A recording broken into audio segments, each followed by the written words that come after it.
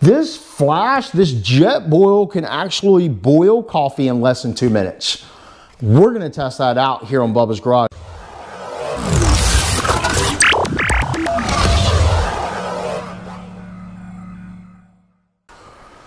Good morning, guys, and welcome to another episode of Bubba's Garage. I hope you guys are having a fabulous day. Guys, I'm changing things up a little bit today because it is freezing cold outside, so I have the garage closed up. It's nice and toasty. I have my heated jacket on so that I don't freeze to death. Then again, I'm here in South Central Texas, so 40 degrees to me is really, really cold. Guys, as you know, we travel around the United States. We use our 17-inch Blackstone griddle on the galley of our rig. And one of the biggest pitfalls about running the griddle on that rig is that it takes a really long time to boil water, anywhere between 10 and 20 minutes, and that's all the way on high. We love our griddles right here in Bubba's Garage. We have a 28-inch right here in the garage. We have a 36-inch out on the patio, and then we have that 17-inch that's mounted in our rig. I've heard a lot about Jetboil, so I decided to take the plunge and get one. Now, I'm going to try this out a little bit later right here on Bubba's Garage, but before I did that, I kind of wanted to take a sneak peek at it, maybe give you guys a first impressions and my thoughts about it. I've already opened it up, and I'm really impressed with the product itself, but we'll never know until we actually get it tested. So what I want to do is just kind of give you guys a little bit of insight. This Jetboil, now this is the Jetboil Flash. Now they have the Jetboil, and then they have the Jetboil Flash. The Flash basically comes with the accessories needed to turn this thing into a French press. And we're going to show you that here in just a moment. The bottom of this thing is a 1-cup measuring cup, which is really cool. It's you can eat, you can drink out of it, that kind of stuff, but it's like a measuring cup. There's a little deal on there for 1 cup. There's a half a cup, and I'm guessing the bottom line there is a 1/4 cup. And then we have the bottom of this. This is the fins and stuff. This is where you're going to put your burner. Is going to attach right here, and then you'll attach it to a fuel pack. Now, I did get an extra fuel pack because of the test that we're going to run right here on Bubba's Garage. I'm going to use this for most of my tests, but I do have another fuel pack that's actually nicely tucked away inside of the Jetboil itself. It's really cool. So you got our lid. It's like a silicone lid. Now you can get these in different color. So, I just got it in green just because that's the only one I could find that had the French press kit. This here is the French press kit. It comes with your strainer for your coffee. It comes with the little adapters and things like that that you would need to attach it. It's pretty straightforward, nothing complicated. It's real simple, just a typical press for your coffee. You can screw that on just like that. And that's pretty much the press. Now, what you're going to do, though, when you put this together, is you're going to actually take and put the rod through the lid first. Then you're going to screw on your strainer for your coffee, kind of like that. Kind of like that. And that's how that's going to go together. We'll set that aside for just right now. And then I have the small. This is a, let's see, this here is 100 gram. 100 grams says you can get at 100%. If it's full, you can get 24 boils out of it. Now, guys, keep in mind, this Flash, this Jetboil can actually boil coffee in less than 2 minutes. We're going to test that out here on Bubba's Garage because 2 minutes, if I can get a cup of coffee in less than 5 minutes, I'm going to be stoked. So we're going to try that out. So this is a small one. This is again 100 grams here. This is a larger one. It's 230 grams. It won't fit inside of the Jetboil, but the 100 gram fits perfectly inside of it. So it's great for portability. So I'm going to set this one aside because this is the one that we're going to use while we're traveling. Then the next thing is our burner. Now, burner, this is where the Jetboil will sit right on top of it.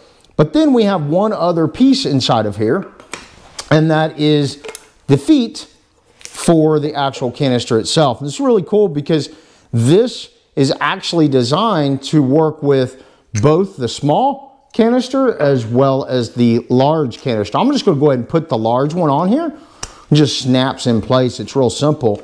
And then if you pull this cap off like so, now we have the burner. The burner actually looks like it's a pretty decent design. I mean, this is, I guess it's aluminum, so you want to be careful. You don't want to drop it or bang it around too much, because then, well, you're probably going to break it. And these things are not cheap. But basically here on the bottom, we have our screw connector for the burner and the fuel. So basically you're going to take and set this thing down right on top. Twist it around there. And you hear the tss. There you go. And then you notice this is where you adjust the fuel, how hot or, you know, what have you. And then you have your igniter here. Now, one thing it does say on this, on the side of the Jetboil, is that you need to ignite the flame before you pick this thing up and put it on top. You know, I played with that. This flame gets really hot, guys. I mean, really hot. But hey, that's the instructions, right? So you light your flame, and then you take this thing, don't touch the burner, right? And then you set it down on top, right? It's there, but it's a little jiggly. Put in, the maximum is 2 cups. So you can't put in, and 2 cups is about halfway in this particular container. And you don't want to overfill it, because as it boils, you're going to create a lot of pressure, and that stuff's going to blow right out of the top. So you definitely need to keep it level down at about 2 cups. Now, what I'm going to do to test this later on is I'm going to put in my coffee grounds down in there, and I'm going to put my water in there, and I'm going to let that stuff boil. But the way this French press works, and you can leave this press on top while it is boiling. You do not have to take it out. You can leave it just like that, light this thing up, let it boil, and it's got a neat little handy dandy little color gradient change here. So as this thing gets about halfway, that's when you're going to crank it off. You're going to turn off your heat and then let it sit. And then at that point in time, you can take this, you can run your press completely down, and then you'll be ready to pour yourself a cup of good Joe. I'm hoping. I haven't made any coffee in this just yet. We're going to test that out right here on Bubba's Garage, but I thought it was really neat. I've heard a lot about the Jetboil, a lot of reviews. Everybody swears by these things, and you know, I don't know. I mean, if it truly can boil a cup or 2 cups of coffee in less than 2 minutes, that's going to be impressive. So I don't know. Again, you know, we run our Blackstone griddle setup on the rig, and it takes a good 10 to 20 minutes to really get it nice and boiling really hot. I don't know. Well, I think this 2-minute thing is going to turn out really well. So we're going to take this all back apart, and then we're going to line it back up in its canister here. So taking that off is fairly easy. We're going to flip that back around. We're going to set that aside. We're going to take the feet off of the bottom, and they do snap in place pretty well. So you'll have to work with it a little bit. I say that and I can't get it off. Maybe I lied. There we go. They do snap in really well, even though it seems wobbly while it's sitting on the tray. And you see they all fold together. I think that's one of the things that I really like so far about it, is how well everything just kind of like fits in place. And this is the proper storage. You turn that upside down. If you have a 100-gram container, you'll put that in on top. Now, they didn't really provide any good instructions on storing the actual press itself. And keep in mind, if you have a Jetboil, you can order the press kit completely separate. It's just these 2 rods and the filter for your coffee. I always store it like this, so that I can take these 2 and just set them right on top, and then I can take my lid. And keep in mind, I say always. That's just the way I've done it now. Wait until I actually get out in the field and use this it might be a different story. The lid, this cup does lock in place, so it's got some grooves on it. So you got to slide it in the right spot. It's not going to go anywhere. You can throw this in your chuck box. You'd be good to go. Now, something to keep in mind is, you know, we said that was 24 boils. This one is 230 grams, and it's 55 boils. I mean, think about it. This one, you should be able to get a good trip out of it. We did our trip around the United States. I think one canister would have done just fine. But honestly, you really never know. Everything sounds great. All the specs look good. All the reviews are phenomenal. But we're going to run some tests with it right here on Bubba's Garage. We'll probably run a test just cooking the, you know, just boiling the coffee, making a pot of, you know, just a couple of cups of coffee, see how that turns out.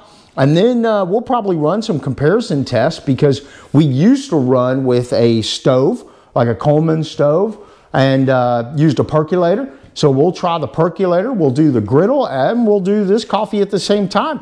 Let's see how fast it works, how well it works. And something else I want to note, this is the Jetboil Jet Power. It's basically like a 50% propane, 50% butane, I believe. So I'm really curious about, like, what about the Coleman brands of this? I don't know if any other manufacturers make any different brands, but I've seen the Coleman brands like at your Walmarts and your Lowe's and things like that. They're half the price. So we're going to run some tests to compare different fuels as well. And let's see if the Jetboil brand is any better than like the Coleman brand or things like that. But this design is absolutely phenomenal. If it works the way they say it does, this is going to be a great addition to our kit. But if you guys want to find out how all that works out, definitely stick around right here on Bubba's Garage. I just wanted to kind of give you guys a quick sneak peek at this neat little device. Like I said, they've been around for a while. Everybody is swearing by them, but I have yet to get my hands on one until now. And they're very pricey, so is it worth it? I'm not sure. We'll find out right here at Bubba's Garage. Guys, if you like this video, do me a favor. Give us a huge, huge, huge thumbs up. If you really like this video and you want to stick around to those tests and these updates, please subscribe. And until next time, we'll see you on the flip side. Good night, everybody.